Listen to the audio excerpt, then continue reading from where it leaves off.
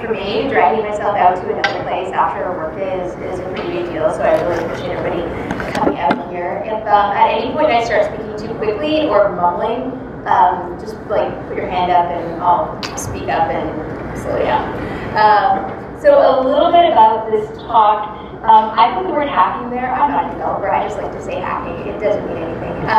It's just what I want to talk about today is just Sergey asked me when we were talking about things that I could come here and talk about if I would be interested in doing a talk on the psychology of performance. And I kind of had this whole, but I think I've talked about that a lot. And then I realized, actually, I've never talked about that. It's never been a talk that I've done. I've written blog posts about it, and I've sort of alluded to it in various other things that I've written and in various other talks that I've done. But I've never done an entire talk on this. So this is a brand new set of slides, nothing canned, so I hope you like it. A little bit about me. This is how to find me on Twitter if you want to connect. I blog at performancebeacon.com along with some other really smart people and so stuff. And I also co-curate with Tim Cadlick from Akamai, apostats.com, which Sergey already told you about. And it's a collection of completely data-driven case studies and research around the various business and user experience benefits of companies and organizations who've optimized. This is the book that I've just finished writing. It's the copy of the tier is actually like a preview edition. So O'Reilly does this thing where they'll, for some of their books, they'll release 1 or 2 advanced chapters and they'll bind it. So I hope you enjoy that, but it's just this kind of slim preview of the actual book, which will be out next month in hard copy, and also as an ebook. So, and if you follow me on Twitter, you'll know when it's out because I'll be writing about it in all caps. So I want to talk a little bit. I thought Sergey really set up the premise for this talk really well.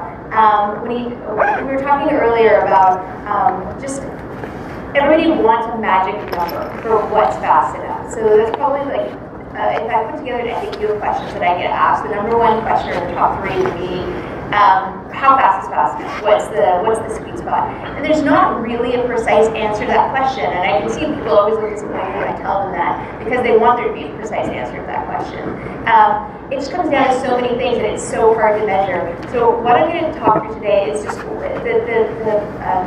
the human factors side of our expectations, and then some things we can do to help enhance that feeling that science can move faster. What I'm not going to do is tell you how fast is fast enough. So if you're coming here looking for that, I'm really sorry. But we can have a fascinating conversation about why that's difficult later. So this is from a study that came out from One-to-One Internet a couple years ago, and they found that 71% of users are basically dissatisfied with the performance of the sites they visit. And I actually thought that was a really optimistic number. I would have thought it would be like 99%, but apparently 29% of internet users are actually okay with how websites perform. What's really interesting to me out of the same study was this stat. They asked people how much time do you think you spent waiting for pages to load, and this is a crazy. Average person in this survey, and they surveyed hundreds of people, said that they felt they would spend 9 minutes every day waiting for pages to load. And 9 minutes seems crazy to me. Like, I don't think I use the internet all day long. I don't think I spend 9 minutes waiting for pages to load. But this is really interesting because it's not about how long you actually spend waiting for pages. It's how long the average person, so not you or me, but just the average person who uses the internet, feels that they spend waiting for pages to load. And that adds up to 2 days a year, which is, again, a super crazy number, but just something to kind of go away and think about when you think about how people perceive the internet as a whole.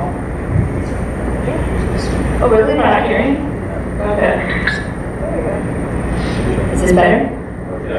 Okay. Much better. I can hear myself totally clearly, so yeah. All right. So everybody got that part. 9 minutes a day, 2 days a year. So crazy, right? There's a study that I really like, another survey, because it's interesting. What we do at SOSTA is we use actual user data to measure how people spend time on the websites that use our beacons. And wait a second, I'm going to get close enough.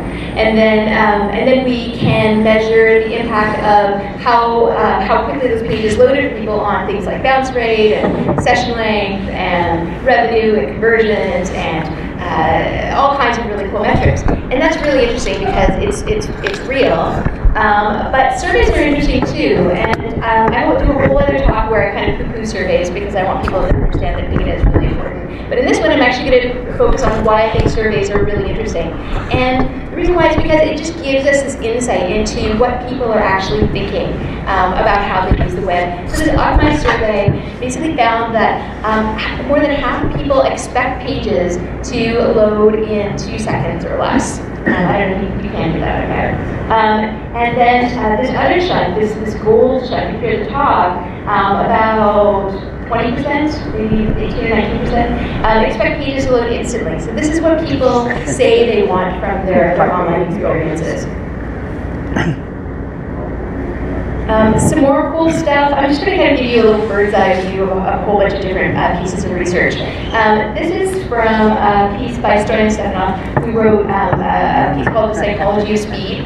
And these aren't as dramatic as I wanted them to be. The middle red clock shows the perceived time of I'll start again. The actual is on the golden clock, which is, so imagine that the average page takes 10 seconds to load. The average person perceives that page as actually taking 15% longer to load than it actually did. And then later on, if you ask them to recall how long the page took to load, they actually recall it as being 35% slower than it was. So it's not just that people have sort of faulty internal clocks when it comes to thinking about how fast a page is. It gets even worse whenever they remember the experience later on. So something to bear in mind that we get really hung up on load time or document complete or start render, all those things. But what those hard and fast metrics aren't telling us are what do people actually feel the page is loading in. It would be great if we could have a whole other dashboard that just tells you people's thoughts and feelings, but that might slow us down a little bit. There's a really neat study by folks at webperf.io where they looked at how people, what page people came from before they came to a page. And what was really interesting here is, I don't know if you can read this, the bottom line is direct, so people who just landed, typed the URL to their browser and got to the page. Then search is the line above that, and Facebook is the line above that. So choose referring sites. And what was really interesting is when you look at the bounce rate across load times by those different traffic sources, what's really interesting is you see that bounce rate for the people coming from Facebook is super, super high. What's interesting to me about this is when you think about, I don't know about how you guys experience Facebook. I live in the middle of nowhere with terrible internet, and even for me, Facebook is pretty fast. So when you think about the context sensitivity of speed, anybody who's using Facebook, which is pretty speedy by most accounts, and then coming to another site, that site is relatively speaking going to feel slower by virtue of the site, by virtue of comparison to Facebook. So it's really interesting to think about the fact that it makes you realize how ephemeral that hard and fast load time number is when for the same cohort of users, they're more prone to bounce just because they happen to be on a preceding page that was much faster than yours. So, one thing I wanted to say, if anybody has a question at any point, just put up your hand, because otherwise my mouth gets really dry and I don't get a chance to get through the water. So there you go. Direct is referring to what exactly? The average websites out there? So direct is somebody just typing the URL into the browser, or going into their history or something like that, and getting it that way. Can you repeat the question? Oh, sorry. The question was, does direct mean? What does direct mean? So just clarifying that direct means somebody who's typing the URL right into the browser, coming there from their bookmarks. So now I have a question. Yeah. So do you believe that this curve is specific to what people's intent on Facebook is, or is it because Facebook app or website is fast? So this is, we get into the realm of extrapolation, which always makes me nervous because my best guess is that that speed is a factor. So because it's the one, I mean, there might be other factors. It might be that somebody who's coming to a page from Facebook is just clicking on the link, and maybe it was just a crap ad on Facebook, and they didn't want to, they realized, oh, I didn't want to go to this page after all, because people put dodgy ads on Facebook sometimes. So there's that comes into it as well. But yeah. That's not the case for the fastest. I'm sorry? So for the fastest page load, that's not the case. People actually pronounce the same as the rest. Yeah, I don't know I don't know how to account for that, to be honest. Not my data, so this is where I get to just wash my hands and step aside. But again, just something to be aware of, like how people, and this is something that we see when we look at data at SOSTA, which is that you can't think that there's just one ideal load time. When you think about just yourself as a user, anecdotally, if you're in a hurry, your expectations are going to be different. If you are, if you're just in a bad mood, if you're tired, there's so many different things that can affect your browsing context that that hard and fast single load time just doesn't work. So I really like this quote from Steve Souders.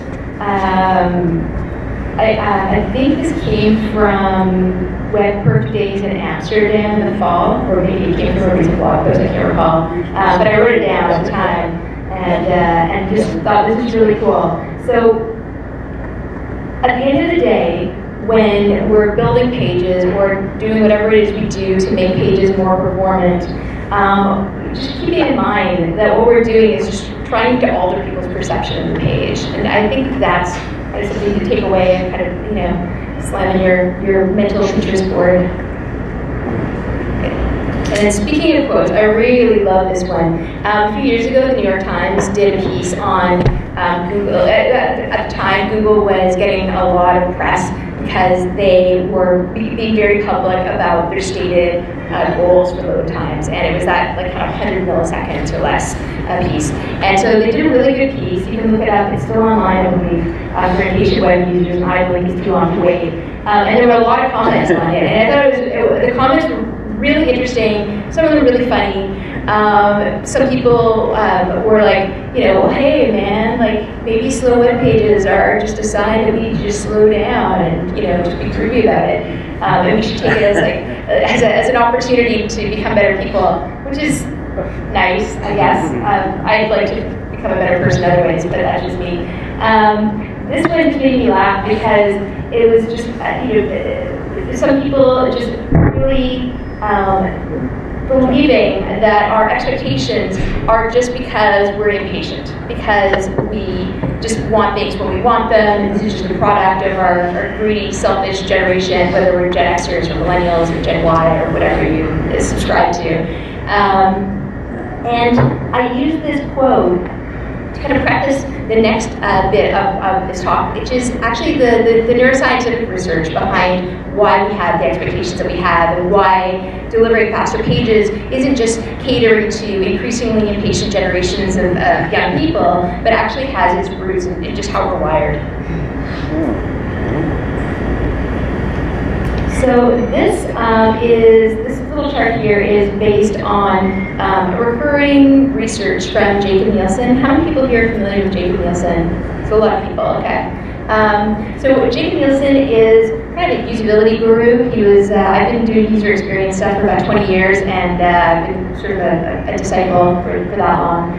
And what he's been doing for about 20 years-ish is revisiting his original research that he released in the 90s, which was around what are our expectations when it comes to response time. This is actually taking people in a lab and seeing how they react whenever they're experiencing pages with different levels of delay. And so I won't read this out to you, but you can see that it ranges from 100 milliseconds for this illusion of instantaneous page loads, all the way to 10 seconds when people just kind of lose focus and they have a really hard time getting back on board. Interesting thing about this research is he revisits it. He's not just sort of resting on 25-year-old research. He's so he checks in with this, and it's held true. So this is just a sign that these expectations are really hardwired. They're not something that we have a lot of control over. We might think that we're teaching ourselves to be more patient, and to some degree, we can.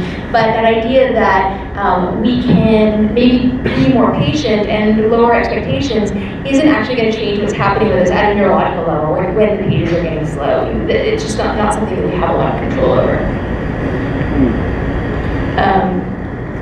Let's see. So, just going even further back, how many people know about the persistence of vision, like the early studies that are like, I feel like I should remember this, 200 years ago, 400 years ago, hundreds of years ago. I wrote about it in my book, but I'm terrible with dates, so it's in there. And the earliest studies into persistence of vision involved tying a glowing ember to a carriage wheel and spinning it around. And I can't remember the name of the scientist, it's in the book. But what he found was that 100 milliseconds is the speed of the spinning wheel was enough to create the illusion that the circle was unbroken, the circle of light was unbroken. So that's basically how our eyes work. It's how our eyes send messages to our brain, and then our brain stores it in our iconic memory. So the iconic memory is the part of your brain that you have no control over this, by the way. It just takes in visual information, holds it for a few seconds, it decides whether it's usable or not, and then shunts it or then pushes it into short-term memory. So maybe I need to hold on to this for a little bit longer. So when Google has its stated goal of 100 millisecond load times, I don't think it's a coincidence that that number also corresponds to this persistence of vision research. It's, again, that idea of instantaneous, the illusion of instantaneous response. And this is, again, a great quote from Urs Bolzel, who at the time senior VP of technical infrastructure at Google, basically explicitly saying that they wanted to be just like flipping pages in a book. Any questions about that? Actually, just going back. Yeah. Well, so there's, I don't know if I can say this right, but so a page loads and it's very, very fast. But I've noticed that, say, with React-based websites and that, or React apps and that sort of thing, there's a transition. There's an animation of that change, and to me that seems a lot faster. Particularly, that you go bam and then bam, as opposed to the React-based stuff is more transitional. Do you know if that impacts perception of performance? I mean, if somebody's studied that. That's a good question. So just to repeat it for people, you're asking, and clarify if I'm getting this wrong, if the movement towards having React-based, like single-page apps or pages with transitions, animated transitions, have there been any studies about how that has improved the perception of performance? And there haven't been, but it's a really good question. Yeah, and none that I know about, and I try to keep my ears open. I don't know, is he referring to the illusion of speed as opposed to actual speed? In other words, on purpose to have a few items in the beginning and let the rest download afterwards? Is that what he's referring to? Well, the transition from one page to another, where the transition is actually, in a way, slower, but it seems like it's faster. Yeah, because you don't have an abrupt transition. Yeah, so it's planned that way. It's planned that some items will come and keep you busy while the rest is coming, so it will give you the illusion. I think that's what he's referring to. Yeah, so I mean, so just to clarify, what you're saying is just that it's that idea that something is being served, like you're seeing something in terms of transition that's giving you the illusion of, yeah. So nothing's been done specifically with that, although there has been research into, that I've actually worked on, into most comparable thing I can think of is progressive images versus images, like baseline images, and I actually have got some slides about that. But I don't want to overly commit to saying that those are directly analogous, but you might find something interesting in there. But it would be good to do a study about that. I fully agree.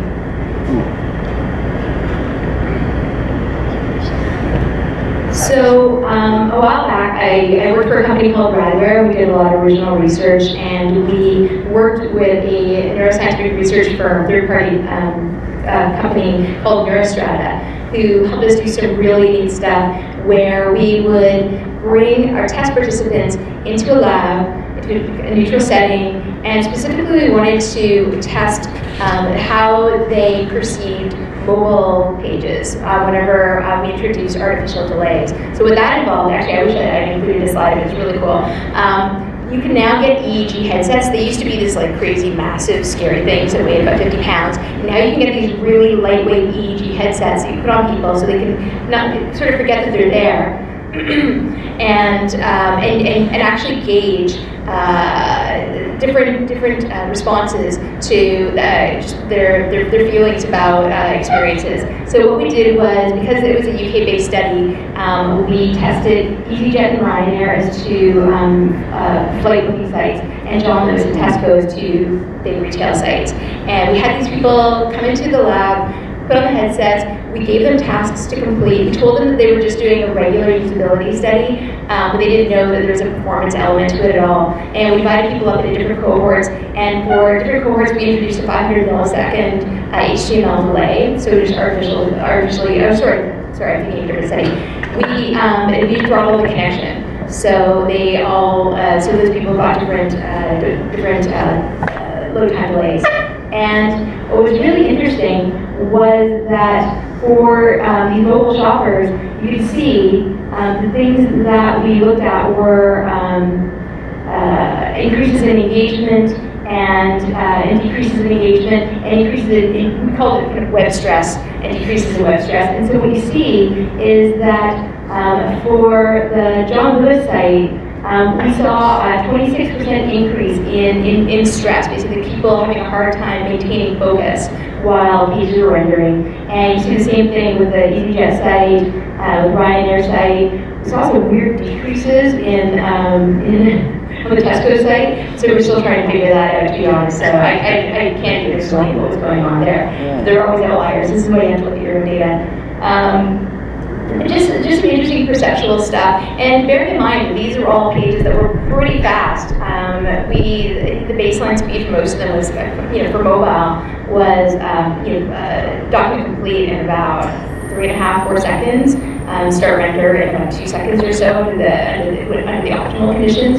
So we're not talking about massive differences in load time, but we were seeing quite significant differences in people's levels of engagement and irritation. Oh, and then that's, so this is actually, this set of slides is actually about engagement. So the previous one was about stress, this set is about engagement. So you see that engagement decreased for all the sites, except that it's slightly increased for Ryanair. So again, I could theorize about this all day long. We sort of had this conjecture that when we looked at the checkout page for Ryanair, that it was just a really nice checkout page, so we thought maybe people just like it. I don't know, we had no idea. But almost more interesting than the neuroscientific aspect of what we did was we gave exit surveys to all the people who participated in the study. And so what that meant was after they had completed their tasks on a site, we asked them, what did you think of the site? What did you think of the content? What did you think of the navigation? What did you think of the design, etc.? The way you would on a traditional usability test. And we fed all of the adjectives that they gave us. This is actually for the Tesco website. I pulled this one randomly, but we fed all the adjectives that all of our participants gave us into word cloud generators. And what was interesting was that for the cohort of people that experienced the faster site, they tended to use more positive words. People still said negative things because, this is the internet and nobody's ever happy about 100% of things. But they generally said that it's pretty easy to use, easy to buy from, pretty quick, user-friendly, that sort of thing. There's an ugly down there, but, maybe so was it's pretty subjective. On the slow side, what's really interesting, the first thing that's jumping off the screen, hopefully at you, is the fact that there are so many words. People just had more to say about the slow site. They wanted to talk about it longer, and they wanted to tell us why they thought it sucked.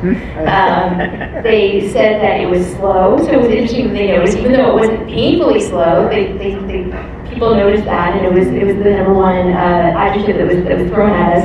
They said it was boring, clunky, sluggish, tacky, childlike, hard to navigate, inelegant, which is an interesting word choice, frustrating, confusing. There's some nice words in there as well, but what's really interesting is that there are 3 times as many negative words in this word cloud as there are negative words in the word cloud for the vast site. And what's really interesting is that how many of those negative words have nothing to do with performance. They have to do with the content, they have to do with the design, they have to do with the navigation and overall usability of the site. So even though all of the things were equal, there were no differences between these two experiences other than performance. People's perception of the entire brand was negatively affected by the performance. The word trustworthy confuses me. Why trustworthy? It sounds like it should be untrustworthy. So the question is, the word trustworthy is confusing because you would think it's untrustworthy. Like I said, people had positive things to say that might have had as much to do with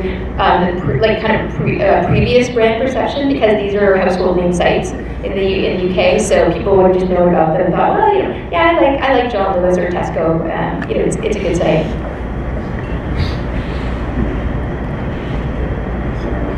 So I want to move along and talk about another. So this is actually based on a post that I wrote when I worked at a company called Strangeloop several years ago, which was then acquired by Redware. And they have a blog. They still have it called Web Performance Today, which I wrote a lot of posts for. And it's probably the only time I think anybody's ever written about the intersection of web performance with colonoscopies. So I'm pretty proud of that.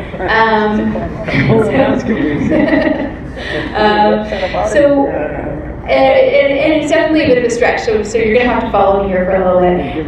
There's a lot of interesting research around how the tail end, no pun intended, I'm so sorry, any experience. I do that all the time, it's just terrible. The end of an experience, actually feeds our overall perception of that experience more than the previous, however many minutes that experience was. And one of the most interesting studies around this, there's one that's kind of neat. That's where people were told to submerge their hands in icy cold water and stuff like that. But I'm going to talk about the colonoscopy one because it gets people's attention. So what you see here are 2 different patients who experienced colonoscopies. So, but just in chart form. I'm not going to show you the actual pictures. And you can see that for patient A, the experience was really brief. It was less than 10 minutes. For patient B, it was 2.5 times longer than that, which sounds absolutely awful. And you see also for patient B that these spikes are pain intensity. So you see for patient A, 2 major, intense pain spikes that ended abruptly just before 10 minutes. And then for patient B, you see almost equally intense pain spikes and a lot more pain spikes. That just gives me the shivers just looking at it. But it tapers off at the end. I'm going to give it. I give it away. But who do you think walked away from that experience and said that their experience was worse? Patient A or patient B? Patient A. Patient A, even though it was a shorter experience, had fewer pain spikes, because the experience ended horribly painfully for them, according to their perception, they took away, they said it was awful.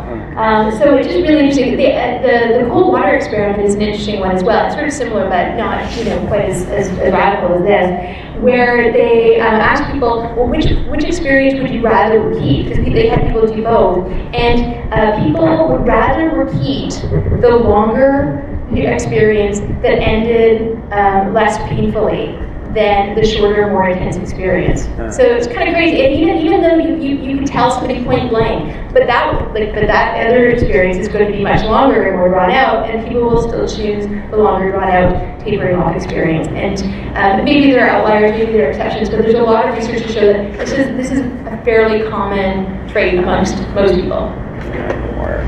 What does this have to do with web performance? I'm going to ask myself that question. What it has to do with web performance is when we measure experiences, we often focus on the homepage. Everybody, I talk to a lot of companies, and everybody wants to make sure their homepage is fast. Whenever they do competitive benchmarking, they want to see how fast their homepage is compared to other people's homepage. But what's interesting is very few people look at the performance of the end pages of a transaction and realize that actually the performance of those pages really colors people's perception of the overall experience. So you might think, well, people completed the transaction or finished whatever they came to do on the site, therefore, boom, we've got a happy user and they left. But if that tail of the experience was suddenly slowed down, it affects retention. When I was at Strangeloop, we did a study where it was an artificial delay study, where we divided people into 3 cohorts of traffic. The gold bar represents the optimized traffic, people who had a fairly speedy experience. Group two were people who we introduced artificial delay to page 1 of a 3-page flow in the site, and group 3 we introduced I'm getting this backwards. Group 2 we introduced an artificial 1-second delay, 2-second delay to page 3 of the transaction, and group 3 we introduced it to the first page of the transaction.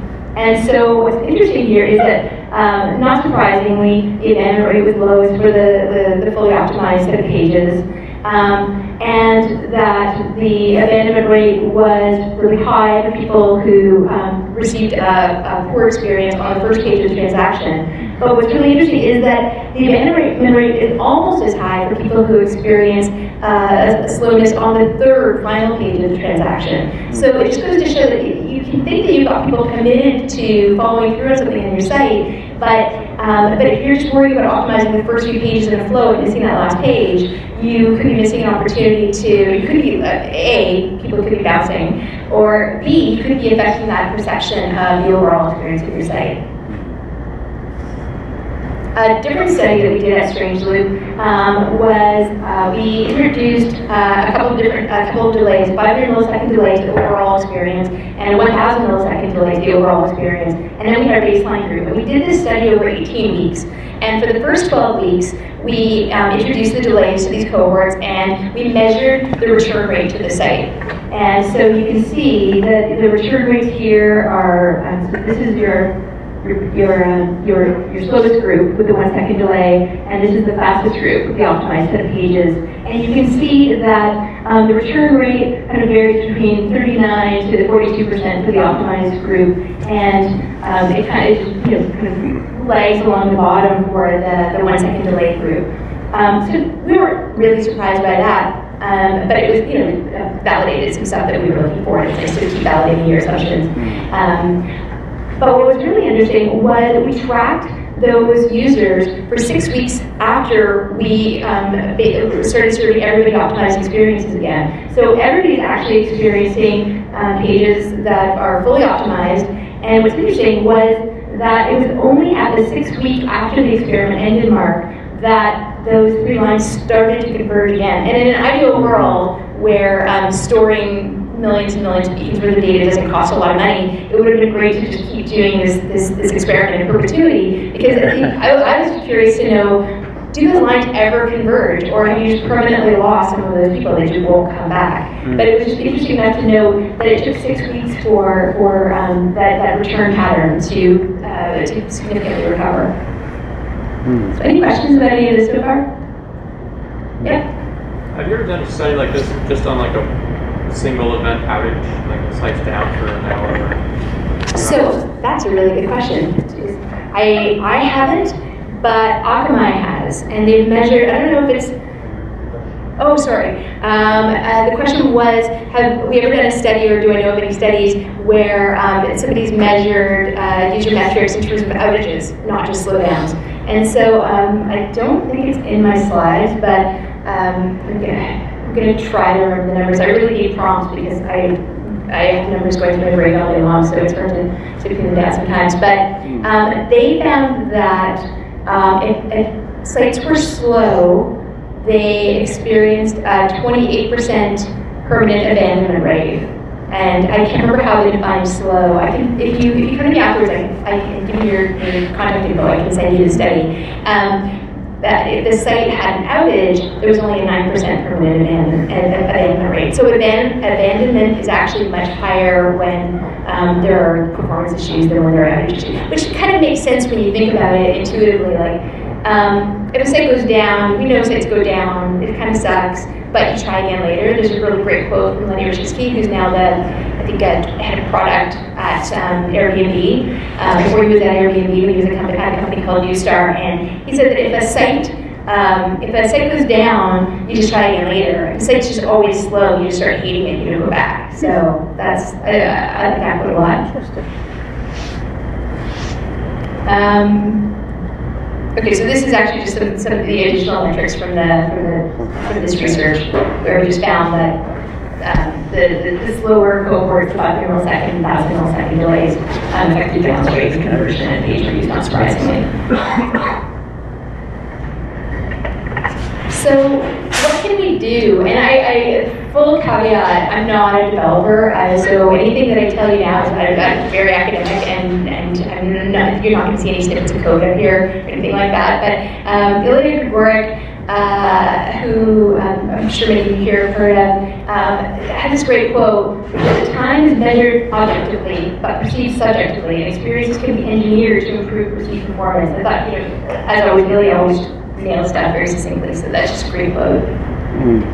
So I want to talk about some things that we can do to make pages at least seem to be faster, and definitely feel free to jump in if you've got personal experience to add a little bit of color to what I'm about to say, or if you know of anything that directly contradicts anything that I'm about to say, I'm here to learn too. So the first thing that comes up when people think about improving the perception of performance is progress indicators. Look at these progress indicators. This is great. I love a good progress indicator. In fact, I have a collection of visuals with progress indicators at home, and always collecting more. Does anyone here play Minecraft? Does anyone here have kids who play Minecraft? Okay, there you go. So you probably play Minecraft. And what I love about how Minecraft loads is when it's loading on your phone or whatever, it's initializing worlds, generating terrains. It's not generating terrains, but for kids, it's really, really helpful stuff. You're just seeing this green Minecraft background, and it's telling you, the progress indicator is telling you how it's creating the world for you. And my kids happily just sit there and wait for their world to generate. Like they're like, yeah, this is serious business. So I'm just going to sit here while this is happening.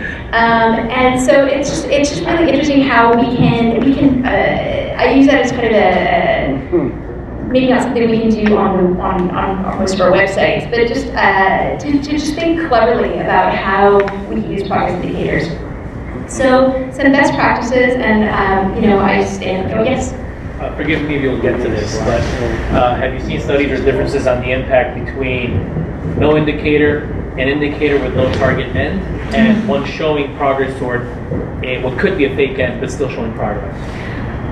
I feel like I have. I'm not going to cite it today, but there's a lot of really good usability and performance-related research around progress indicators. So I'm basically giving just a bit of the greatest hit stuff today, but if you want to, again, contact me and send me your question, I'd be happy to dig it up, because that's the kind of thing I'm interested in finding out as well.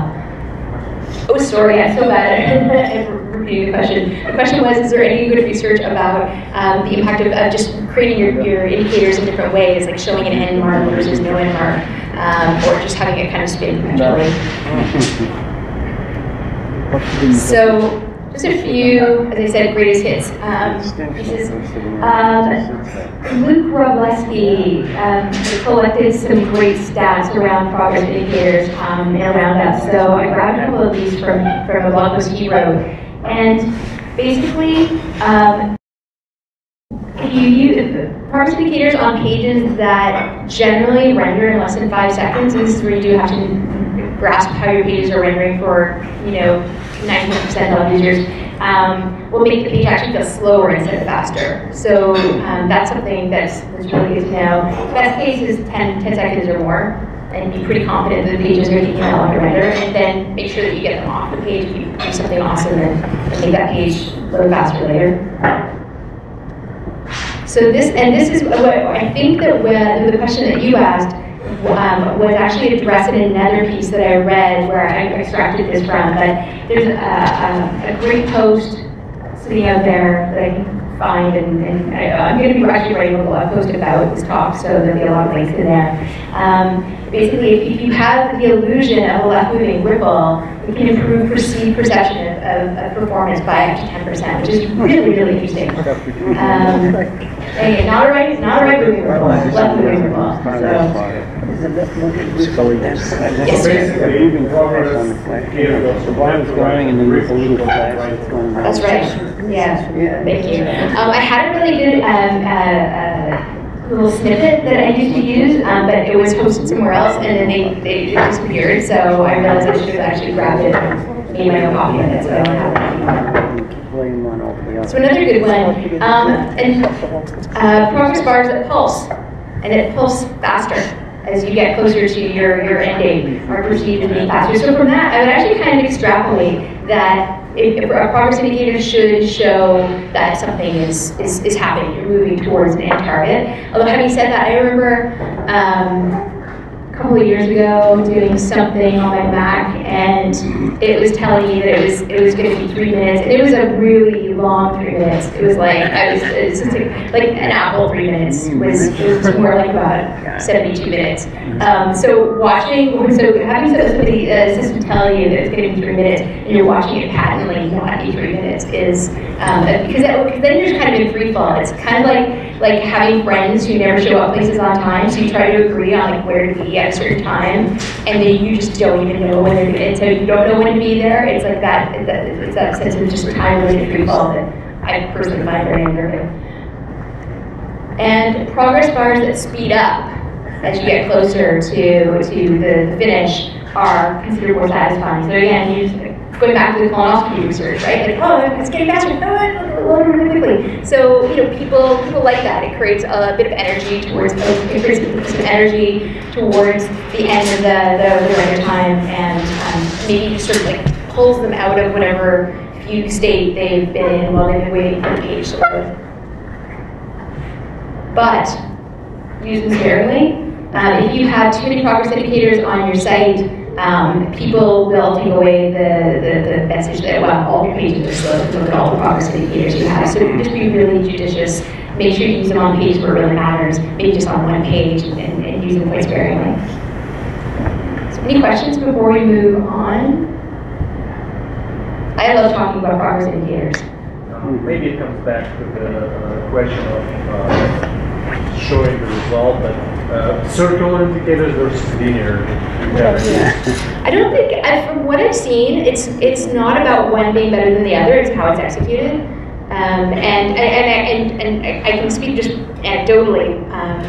I was using a certain car taxi service on my phone that I'm not going to name, and the circle just kept going around, and around, and around, and around, and it never stopped going around. I actually waited, thinking, okay, I don't even want the ride anymore. Like, I'm probably going to cancel as soon as something pops up because I'm so annoyed. But I just wanted to see if it would ever actually the app would ever load, and it didn't. So yeah, the endless spinning loop was very frustrating. Oh yeah. I don't know, I do, but I don't know if this is, you probably have numbers on this and I'd be curious about them. When something sticks for more than 5 seconds, I usually assume it's broke and junk it before it does any real damage. because it takes about 10 seconds to download a major worm onto your system. Oh, interesting. Okay, so the question, so sorry, I cut you off.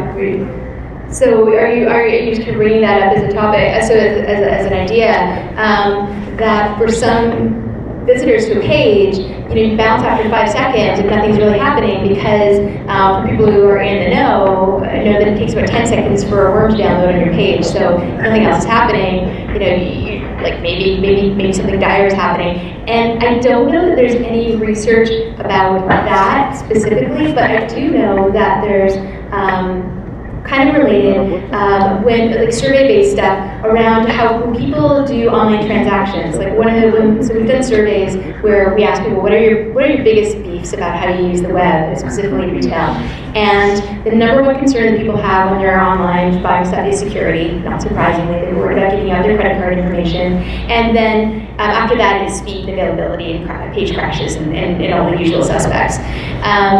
And there's an interesting survey result that was just asking people, what do you think is happening whenever pages are slow when you're checking out? And what people worry about when the final transaction pages are slow, things that people worry about are, is my credit card information being pirated or hacked somehow? People worry about that. They worry about, is the transaction actually happening? Is it completing? Do I need to click the button again? I mean, that whole little thing says, "Do not click button again." People click the button again anyways because they don't know. And they worry like, well, is the transaction? They start to worry about the transaction failing. And so I don't have any hard and fast numbers about when that worrying happens, but the survey-based stuff says that people do worry about security, and they worry about failed transactions. They worry about, even when it does finish, they just kind of lost their feeling of comfort around the whole transaction. So you may have converted them to a paying customer on that visit to your site, but what you've done to their ability to their desire to return and buy from you again is questionable. What's the other thing they worry? Oh, and the other thing they worry about is just that their credit card has been billed, but their item's not going to arrive. Like people, this is something people say in surveys that they really do lose faith in the whole process. So images, yes. I have a question on status indicators. What about stitching that happen too fast? That's a really good point, and I wish that I had actually thought to prepare for that question, because there's been some really good research around that. Jake Nielsen's done some other people have done some, where he actually wrote a post that was, I mean, it's a bit of an edge case, but it's definitely real, where when page elements actually load too quickly, people don't see them. They're not aware that they're there. That's what I was talking about when they react. Oh, okay. Okay, so kind of circling back to that question as well. So there is such thing as too fast, and I believe that one of the areas that's affected by that is navigation. So if the navigation elements are load too quickly or are almost too responsive and move around a lot, people have issues with that. There might be some other design-related issues around that, though, because I find that like with the trend now towards navigation being really tight, fonts being really small, I mean, that we're starting to move away from that again, but there might be some design issues that are affecting that as well. Yes? Have you got any numbers or opinions on partial rendering? When a page comes up and some parts of it render right away, in case you want to, sometimes on Google they put up stuff so you can make a choice before the rest of the page renders. You can choose to go to the next page. So what's the question? Like just partial renderings. Do you think that's better than a progress bar, or do you have any numbers that explain what people think of putting part of a picture on or a low-res image on and then raising the image resolution over time? So the question is about, are there any numbers, have there been any studies around partially rendering a page, or how we can partially render a page so that we're serving people something? And I actually do have some stuff that I'm going to be getting to in this section, so it's a very timely question. All right, so images, we know pages are huge. A lot of you are probably familiar with the HTTP archive. If you're not, I recommend checking it out. It's really cool. You can go in there and look at data for, I think it's about the top 500,000 websites in terms of popularity, and just look at how they're constructed, trends over time since 2009. 2011. I should know this. So one of the interesting things about the HTTP archive is you can see how pages have grown over time. And this, the 1995 this number doesn't come from the archive. It comes from some other data source. Basically, when you think about the fact that 20 years ago, we had pages over 14.1 kilobytes. And I don't know how many of you were using the internet 20 years ago. It's easy to remember why, because it was like a gray background and like a picture and some words, and that was it. And then they censored the words and let you do cool formatting like that, and that was pretty fun. So pages have gotten a lot fancier since then, and that's a big part of that. Obviously, is images. According to the archive, about 2/3 of the average page weight is comprised of images. A lot of these images they're too fat. They're not optimized. They're massively oversized. People are using animated GIFs in hero images on retail sites. I've seen that happen. So lots of fun things are going on with images that are resulting in waterfalls that look a lot like this. We're using images that take more than 7 seconds, almost 8 seconds. Oh, sorry, that's CSS, sorry. But you've got some JPEGs there that are taking like 4 seconds. So yeah, you get some pretty crazy stuff. I look at a lot of waterfall charts, so I've seen a lot of many things. So starting to answer the question that you asked about how people engage with images and how people engage with pages, this was from some research that we did at Radware, where I don't know if you can read this. We asked people, when do you start to interact with a page as it pertains to images? So what was interesting was that almost half people said, as soon as text appears, I'll start using page, and I don't. But more than half, or about, just over half, said they wait for most or all images to load before they start interacting with page. So you can think you're doing them a favor by having your navigation elements pop in there and that sort of thing, but if your images above the fold, and I know a lot of people hate that term, but for lack of a better word, I'm going to say above the fold, the images that people can see, we've got this chunk of the population, the internet using population, saying that they wait for most or all images to load. You realize that you have to make your images work better. So we did some other research when I was at Radware, where it was more neuroscientific research, and it was around progressive JPEG. So this was from 2014, I don't know, recent-ish. And at the time, what was starting to happen was the movement towards progressive JPEGs was not new, but it was really starting to solidify. It was going from being kind of a best practice to a best practice where you must use progressive JPEGs. And there was some really interesting positive research around that, why progressive JPEGs technically did render faster, if you're measuring them using a synthetic or RUM tool.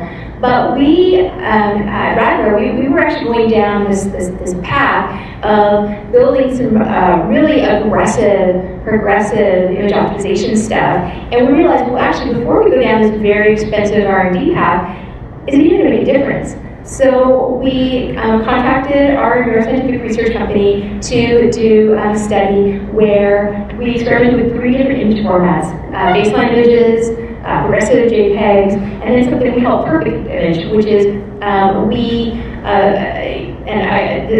to tell you as much as I'm able to tell you because I wasn't really did this part of it.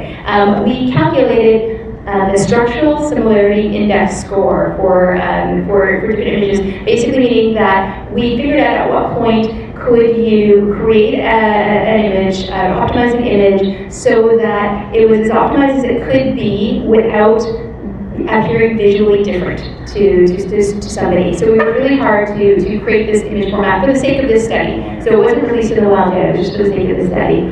And we put them all side by side and had people tell us how they perceive them. And what was really interesting, according to this study, was so original is baseline, PI is perfect image, and PJ is progressive JPEG. And what you see is that the progressive JPEGs across the board had a very poor perception. People did not perceive the page as being faster, they perceived it as being slower. They were engaged less by the page than when we loaded baseline images. Now, this was one study. So I would never, ever, ever want to go on record as saying that I support changing the best practice or based on one study. We put this out there for other people to challenge and do their own research. So I would very much encourage you to research this on your own and just factor this into your thinking. But in this one study, we did find that just because we were delivering progressive content on page, it wasn't necessarily helping user experience. So we were really surprised. We thought that we thought it was going to be perfect image because we really liked our own format, then progressive JPEGs, and then baseline was going to be the one that had a negative perception, and this was quite eye-opening. The reason why. We had another neuroscientist who is not affiliated with the study or with the research firm actually look at our data and conjecture as to why we had this result. And this was what he said. So basically it's this idea that, there's a long appendix to the report where we presented this data that he wrote. And he got into talking about how our brains use glucose. So every decision that we make requires a little spurt of glucose in the brain. And this is why if you had a grueling day just making choices all day long, you get home and you literally can't even figure out, like, I don't even know what I want to eat for dinner. Just put something in my mouth. I just can't even. So that's cognitive fatigue, and we've all experienced it. And so the idea here that Dr. Lewis put forward was that if your brain is doing the work of looking at an image over and over and over and seeing these visual layers piling on, that's actually, if you have 4 layers to the progressive image, your brain is doing that work 4 times as opposed to 1 time. And so it's that idea of reduced cognitive fluency, that you're actually working harder. And when we get cranky about pages being slow or about having poor waiting experiences, what's really happening is that our brain is telling us, I'm using too much glucose, levels are depleting, this is dangerous, we could die. We could die from making too many decisions right now. So that's where the crankiness comes from. It's not because we're jerks, mostly. In other words, I like so Kent Alstad is the VP of acceleration at Radware, and he was my partner on the research on the Radware side. He basically put it, our brains just like to have a big easy button, which is on, and just make things easy. Don't make us make too many choices. Don't make us look at an image 4 times. Just make it as simple as possible. If images are something that you care about, and I hope you do, this is a really great webinar that you can watch as a recording on the O'Reilly site from Beth Jardy, just about how to do images, make them fast, make them responsive. I definitely recommend it. And for everyone, I'll be giving my slides to Sergey, and you'll be posting them. I'll be posting them as well on Twitter. Okay, cool. So Sergey will be tweeting out the slides once they're up. So let's talk about deferral. I've got just a few slides left, so I thank you very much for staying with me. So we talked about deferral in terms of images. Obviously, most of us are probably lazy loading, deferring images that are below the fold. Third-party content. If you're not worried about third-party content, you should be. Most people are. People are kind of getting very upset about ad blocking now with regard to third-party ads. I have recently done an audit of some major media sites, and it's really, really interesting. So when I first started writing about third-party performance 4 or 5 years ago, it was shocking. I was shocked that there were 7 scripts on a page. Like, what? That's insane. 7 scripts posted in 7 different places? What a terrible idea. Now I've done audits of sites where 70% of the sources on a page are third-party scripts. We're talking 70, 80, more than 100 scripts on a page, all hosted in different places. And that's not going to change. Third-party scripts do lots of great things for us. They let us understand who our users are, how our users use our site. They let us do ad retargeting, which even if we hate it, it helps our businesses make money and be more successful. It serves ads, which are pretty important if you run a media site. And they do a lot of things for us. So they're not going to go away. I don't know how many people here are used to familiar. Oh, sorry, yes. Did you have a question? Anyways, there's a tool called Ghostery that you can use that actually tracks third parties on your page, and you can do a few cool things with it. You can generate really awesome graphs like this. You can look at waterfalls of just third parties.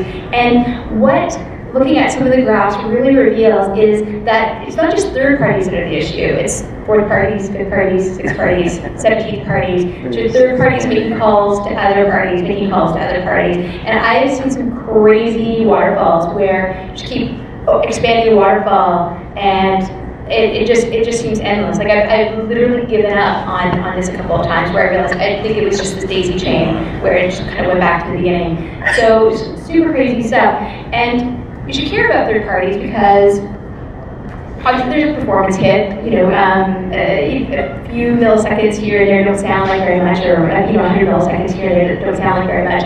But when you have that happening 70 times in your site, that adds up. So that's obviously one part of it. If you're serving all those third parties to your mobile users, that's a data hit for them. As somebody who travels a lot outside of my home country of Canada, I have been kind of shocked over the past 3 or 4 years by how quickly I can burn through my data plan now, just going to just a few websites.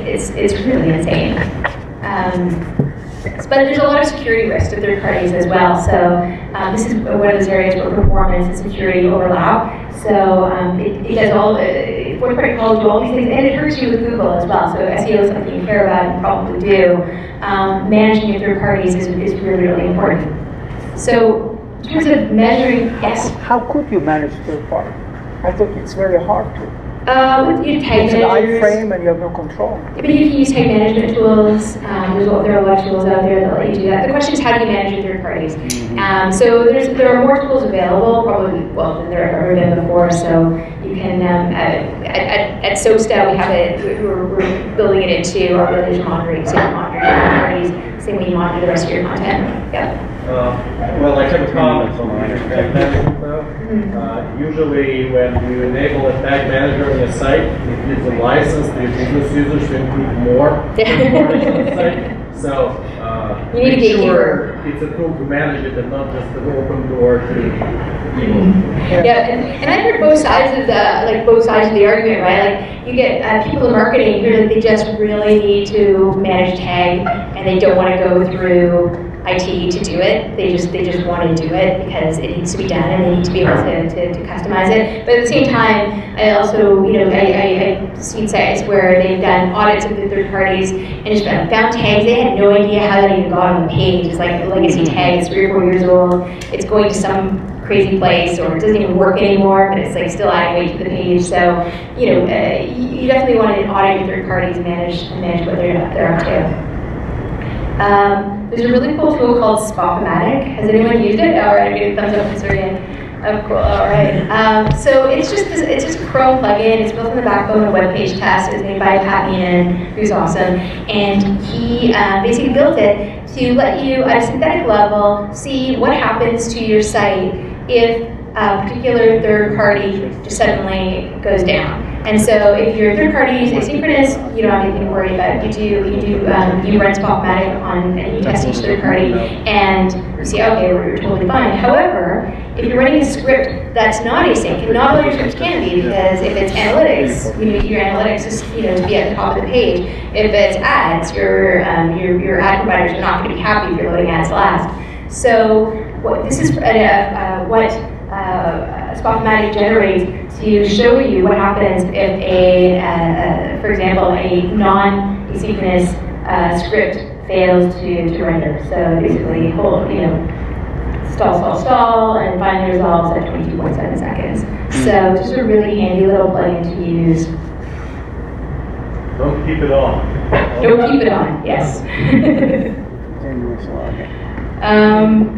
And then another type of script that causes problems are pop-ups. So I used to do all these audits of the top 100 retail sites, and I would actually run the web page test, do 9 runs per site, and actually then get the median film strip for each one, and actually scrutinize the film strip for each site. So it was super fun, as you can imagine. And what it really let me do was see what are the stalling places on a lot of pages to render. And this was a really common one, pop-ups. So in this case, you get pop-ups that for this particular site, A, didn't even load particularly quickly, and B, you see the rest of the page is not rendering behind it particularly well. So not only is the pop-up slow, the pop-up is actually a bottleneck for rendering the rest of the page. So this is a user perception issue here, right? Because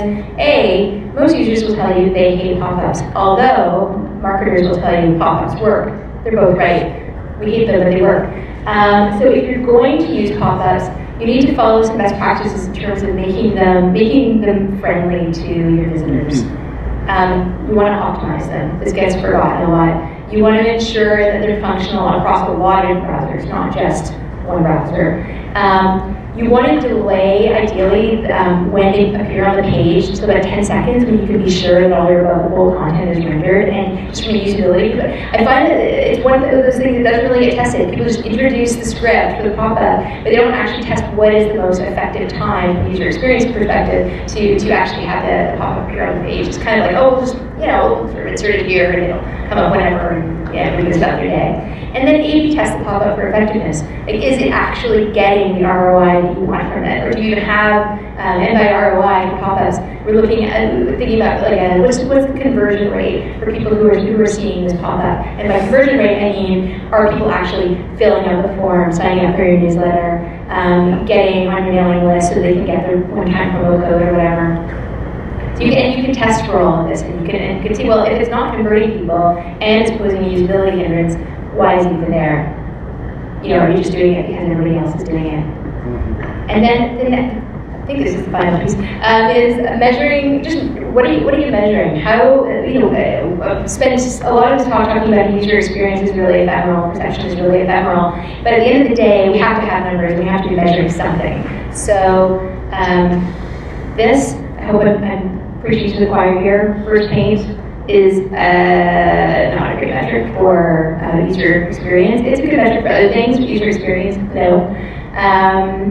Start render is a good place to start. Other metrics for user experience, I really like speed index. How many people here use speed index or pay attention to that? So a few people do. When I was doing my frame-by-frame analysis back when I did that, I did find that I would calculate what I call the time to interact, which is a manual score based on this manual observation. And I calculated it alongside the speed index scores for the same pages. And I found that speed index and my manual TTI were actually pretty close. There were always a few edge cases, but it's a good metric. So if you're not familiar with web page test and using it, web page test is a synthetic tool. It's a great way to kind of just get a snapshot of how your pages render and how your competitors' pages render. And speed index gives you a really good sense. And it looks like kind of it's a hard to understand score because it's 4 or 5 digits long. People don't know what it means. It just means the number of milliseconds before a significant amount of content on the whole has rendered.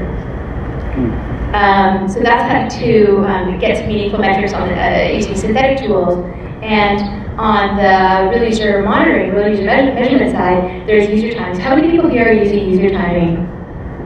Okay, so a couple of people. So I am not an expert on user timing, but I work with people who are. So this is what I know. Basically, my very crude definition of how it works is you basically put marks on the page elements that matter to you based on what you believe delivers the greatest value to your users, which is what they want. So it might be your hero image. It might be, for some media sites, it's their headline. So everybody defines that metric themselves, and then you put this custom user timer on that part of your page, and you can measure that in the browser, and your run tool, so our run tool supports that, and you can pull that in and actually correlate that with all the other metrics. So for example, this is how long does it take to display a main product image on your site. So that's an example of one way that you could use user timing. If you want to dig a little bit deeper, here's some good blog posts that you can read on Steve Savage's blog and Pat Ian's blog to just kind of talk about how to get those metrics. And then we also do have an ebook that you can download for free that was written by Nick Jansma, who's one of our very smart people at SOSTA, who literally wrote the book on how to understand the different user timing, navigation timing, and resource timing, and how they work, and how you can use them on your site, what each is good for, and the kind of pros and cons of each. And the final piece is just intuitive perception. It's just be useful. Think about every user experience from putting yourself in that user's shoes, and make sure that when they get what they get, that it's something that's going to be satisfying. And this isn't necessarily something you have control over unless you're also a content person. But just to kind of get back to talking about image perception, this is another Jacob Nielsen study where it just showed that serving usable content last is a really great way to guarantee that people won't see it. So if this is the pages that rendered almost instantaneously, you can see this eye tracking study show that people stay up here with the featured piece. When there's an 8-second delay, people's eyes stay down there in the secondary content, and they barely look up at the featured content. So again, you want to make sure that you're giving people what they want on the page when they want it. There's another example of what not to do. And as I said, making the perceived value of your content worth the wait. Make sure that it's good stuff. And so I was showing this to, so I was at an event last night and I was talking with somebody about why. So I really love this.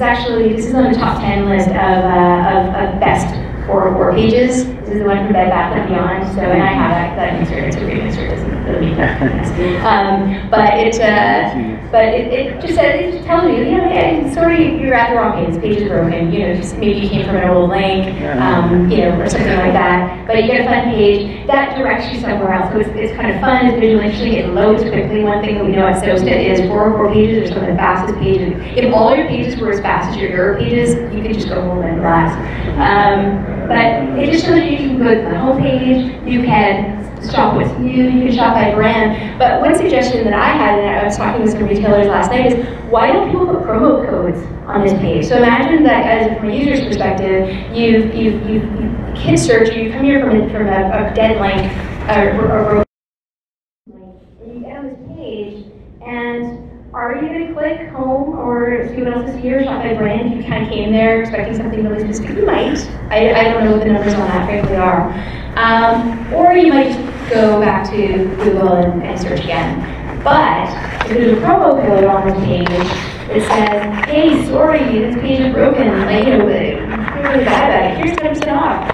Are you more likely to stay on that page and at least report the promo code and come back to the site? Especially if you're a first-time visitor to that site, you're going to remember that. I'd be really curious if anybody's ever done this or has any data on this, but to me, it sort of seems like a usability and customer experience no-brainer. So it's kind of thinking things through as a performance person, as a usability person, and also thinking about customer experience and actually giving people something really meaningful on every page of the site, even 404 pages.